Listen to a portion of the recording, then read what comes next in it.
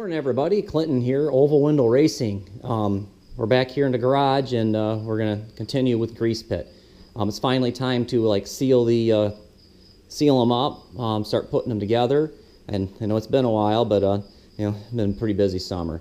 But first thing we're going to do is just basically put the short block together, and that's just the case halves with all the internals in there. But the first thing I want to do is kind of go through a little check. You want to make sure you have everything in here, because once it's together, you don't want to have to take it apart, because then you got to clean up all the silicone and sealant again. But first thing I always like to do is basically roll the engine around until you get your cam marks together, and we can see those right there. I actually went and painted them with a purple marker, just so you can see them. But there's a dot. There's a dot on the camshaft and their gear, camshaft gear, and then there's one on the crank gear. You just got to make sure that they're running together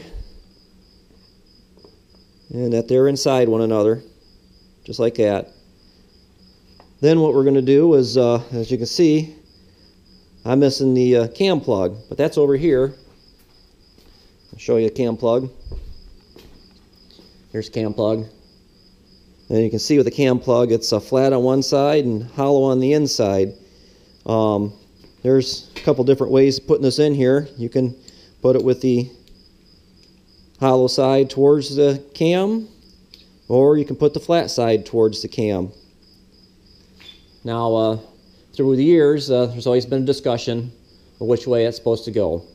You can do it either way. Some say that the factory put it one way, like with the flat side out. I'm dyslexic, so I could be getting this backwards, but that flat side out meant auto stick engine, and if they put the hollow side out, that meant standard shift engine. I don't know if that's true or not. That's just some of the stuff I heard in the past. But what I usually like to do as I'm doing this is I'll put a little bit of silicone inside here. And I've always kind of used the red silicone, but I think today I'm just going to use the black silicone. It doesn't hurt to try different things. I've never really had one that was leaky using the orange silicone, but it doesn't hurt to try different things. I've been actually slowly turning everything over to the ultra black silicone. Here, I'll show you that. You pick this up at anywhere, any auto parts store. I got this one at Walmart. They all seem to be relatively priced equal, but this is the ultra black. I see they make an ultra gray now, which was listed having vibration control or vibration resistance, I think it was called. I didn't see that on here, but everything else seemed to be the same between the gray and the black. But the vibration resistance is kind of interesting, because these old engines, especially when you start cranking them, do vibrate a lot. And they're solid lifters, they're not hydraulics, so that plays in a factor too. But it seems to meet the temperature. Heavy duty oil applications, I do like that. Everybody knows these things always leave their mark. They always seem to leak a little bit of oil. And ideal for domestic vehicles. Actually, the Ultra Gray said domestic and imports. Well, I think these are considered an import. I don't even know. This thing's been in the United States probably for 50 years. But, sensor safe. We use a lot of sensors on these. But anyways, I do really like this product. The other thing you got to check for is they got these seals go on the case half here. These case half bolts. Figure out how to do this holding the camera, but it's always nice to put a little bit of oil on there. Just a little lube on each one. Rub it in. This helps them find their way home. They got to fit into these little grooves in here. Show these little grooves in here, but they got to fit in those little grooves. The case halves got them on both sides. You can see them a little better here.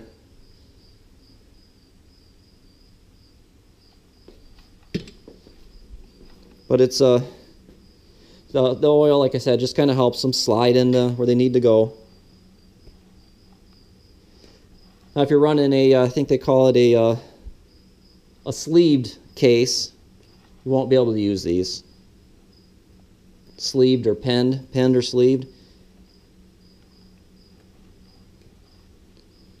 It's one of the tricks they do, shuffle pinning and sleeving. It's supposed to help keep the engine case from walking a little bit.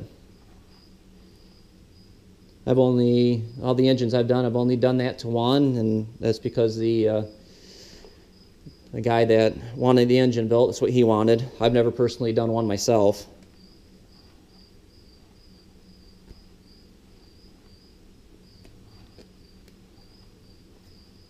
Yeah, they just slide them right on down into their hole. Might have been easier to do this before the crank was in.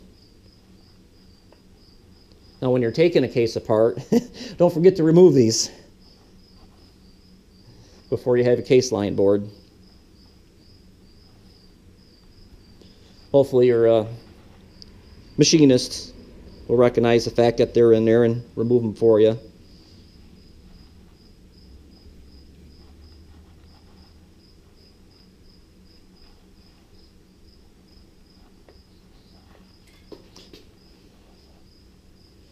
All right, well there's that. Here's another product you can use, thinner. I just happen to have a case of acetone here. Actually got it from a garage sale for $1. Stuff's like, so I think $6 to $8 if you wanted to buy it new. So when I was at the garage sale and seen that, I snagged it up. But I've already done this. But what I like to do is go around the engine. I'll probably do it again just to make sure this is all clean. All these sealing surfaces, just to make sure there's no oil on there.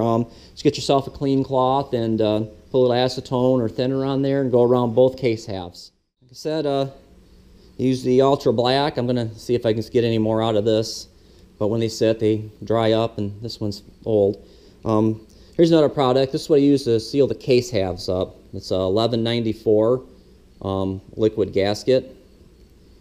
It's a semi-drying liquid gasket. It's designed for putting two-stroke engines, or I should say motorcycle quad engines together. It's a product by 3Bond. It's kind of the same as what they used to call a Yama Bond, but years ago they kind of discontinued the Yama Bond. So this was the next best thing. It's just like it. It's gray. It's really smooth and easy to work with. And it's semi-drying. I've used this for several years with good luck, and I really like the product. Last time I was over at one of the motorcycle shops in town. I think they said that Yama Bond was now available again.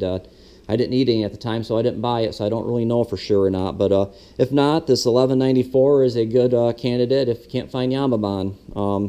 I think the difference between this and that this was a Chinese made. I think it's, no, wait a minute, this is made in Thailand. I should look before I speak. Yep, made in Thailand. So I'm not quite sure where Yama Bond was made, but it's distributed by a 3Bond International Company of Westchester, Ohio, but made in Thailand. That's about all we're going to need for the cam plug. Come in here and just stick just a little. That's all it takes, just a little bit. Carefully put it in here. It's a little trickier because the cam's in the way. And the other thing I like to do, let's turn this around in a light where you can see it, but you see I got my lifter clips here, but back side of these washers, it's nice to add a little bit of extra sealant. Washers sit on top of here, and this creates an extra little sealer surface for them. I'll do where the little small ones go too. It's actually a little paper gasket. Sometimes I put them on there, sometimes I don't. And so I think I put them out here someplace. I'll probably put them on. Now that we got silicone going, this is a timed event. Turn this back around. Now with this Yama Bond here, go around the case halves. I've had this tube for quite a while. It doesn't take much. We're only going to do one case half. Don't need to do both.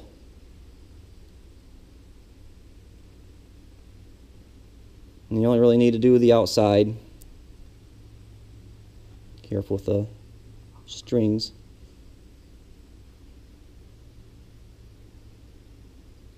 A little bit goes a long ways, because if you put too much on, it's going to squeeze out in places you don't want.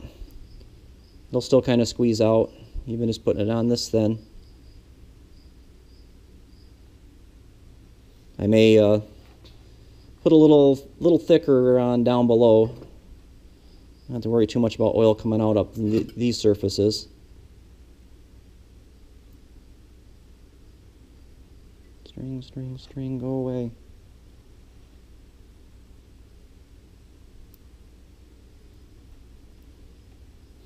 Heard of a trick, I've never tried it,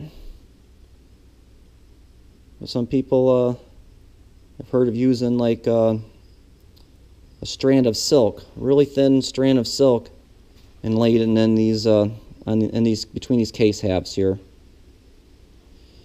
Just one little strand, supposed to help seal. I've never done it, and a friend of mine told me about it. I don't know if he ever tried it. Never confirmed it with him. Like I said, this is where all the oil sets, so if you're going to get it done real good someplace, it's down here.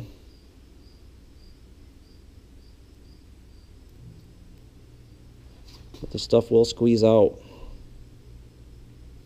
Yeah, in fact, oops, I get that, all right.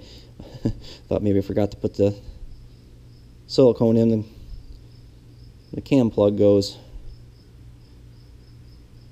But I did do that. I'm used to seeing the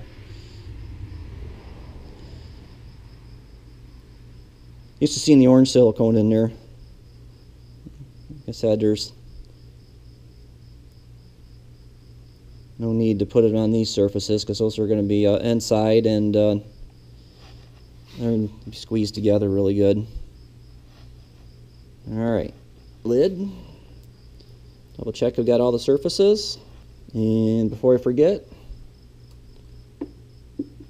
let's put the cam plug in. Personally, I like to run the flat side in. And the guy used to talk to, he said he liked it the other way, in case the cam started rubbing on it, it's not going to put a hole in it. But you can see there's quite a gap in between the camshaft and the cam plug. If the camshaft's rubbing on there, you've got more problems.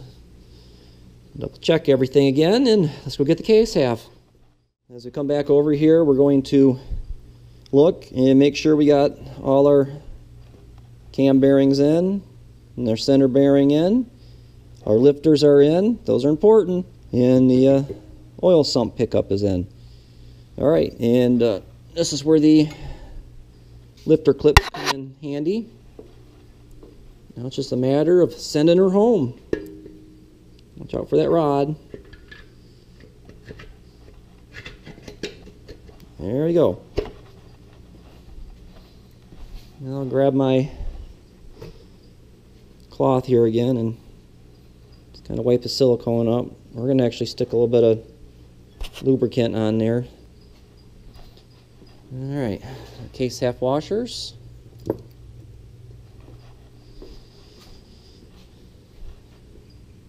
There should be 6 of them.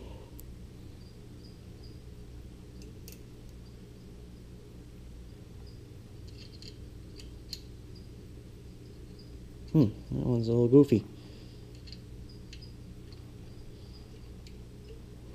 Betcha that's maybe for a head stud. An oddball. Good thing I got extras. And we got 4 of these little gaskets. Yep, there's 4 there. Put these here.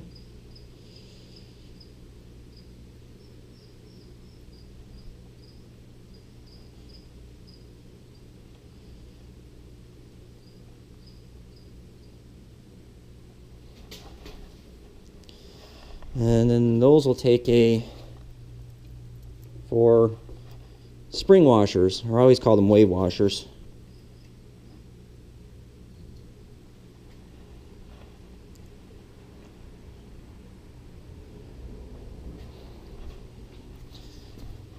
And then we got a new locking nut set.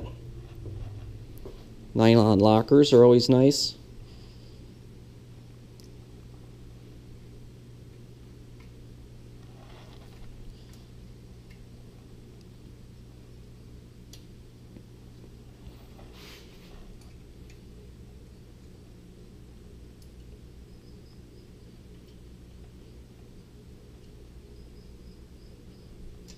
Now we'll come back here. Grab another one.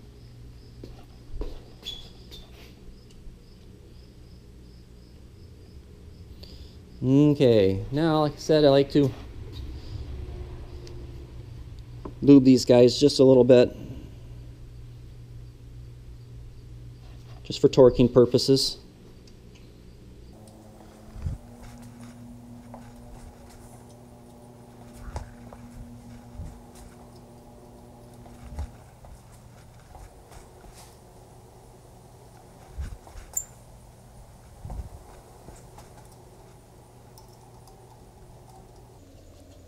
And now, time to get the handy dandy torque wrench. And if you wrote your torque specs down, that's what we're going to head for. But first, I torque twice. So I'll start at 15 foot-pounds. First we'll just kind of hand tighten everything. So if you want to consider that a third torque, I'll be doing this 3 times. This will slowly bring the case half together.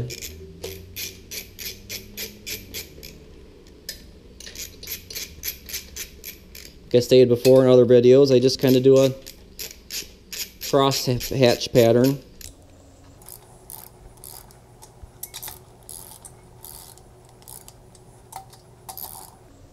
Cross hatch, that'd be a I'm thinking of porting heads.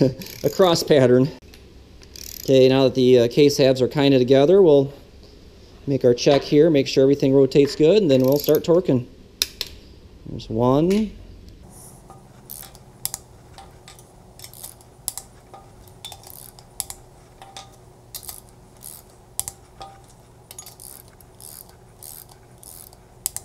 All right, now for the final torque, and then we'll get to going around on the 13 millimeters.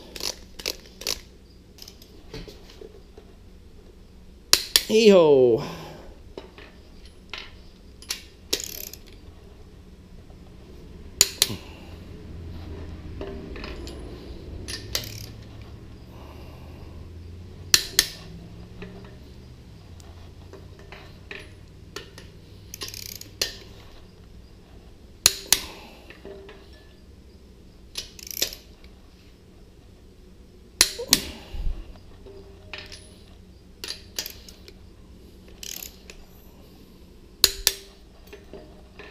All right, one more just to check.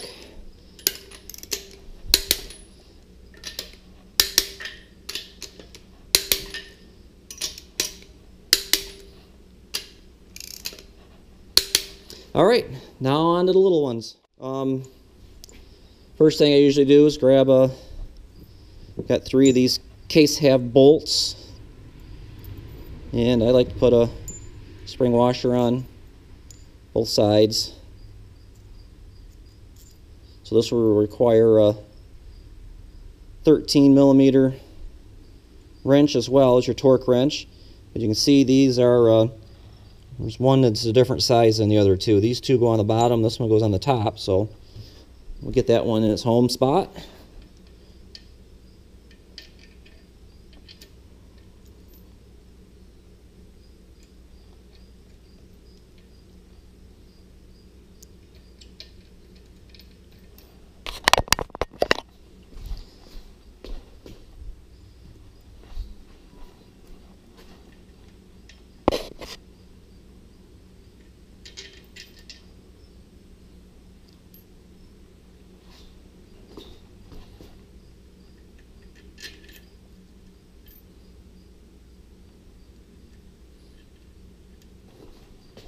Then the 13 millimeter, we adjust torque wrench to anywhere for 15 to 18 foot-pounds. Usually go, I like to go 18.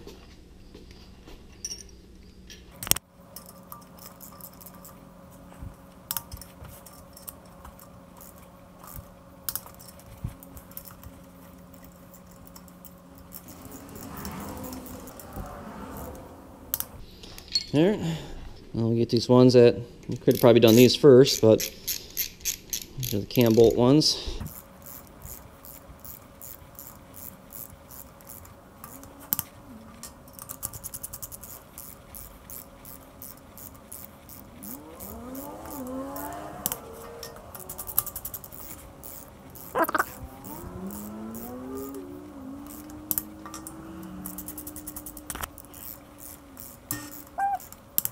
All right, now for the rest of them. All right, one thing you remember is underneath here, there's a stud that faces the opposite way. That's the one that if you're running a single carb or a stock carb, that your intake manifold would bolt to.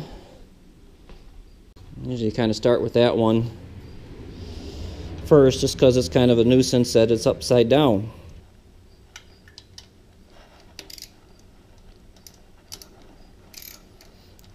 And it's most typically a longer bolt too.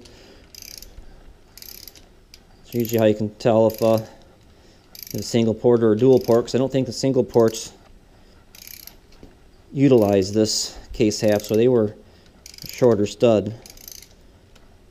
It's a dual port intake manifold. I believe that's the one that tightens down on this. And yeah, remember I dropped that one down there.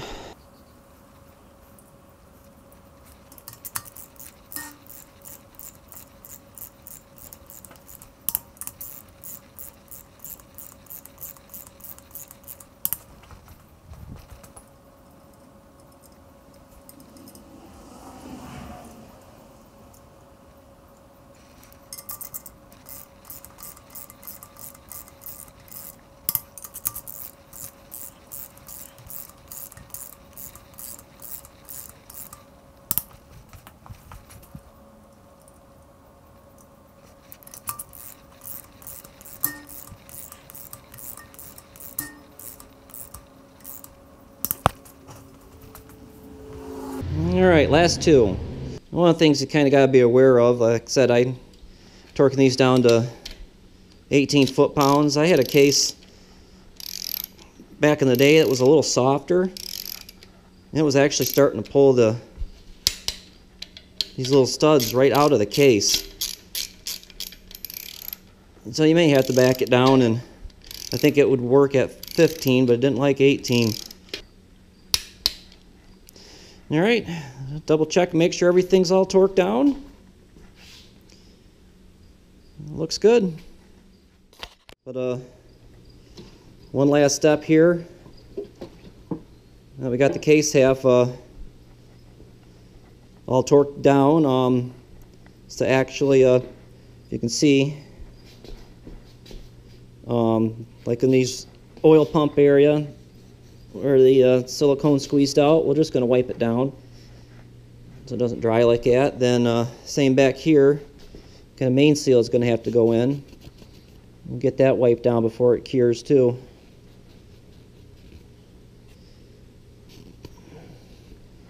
And oh yep, it's probably not too much on the oil pump on the inside as it is to where it's got a seal here. Stuff's already starting to set up. Probably got to do that same thing on the oil pump here too. Got a sealing surface.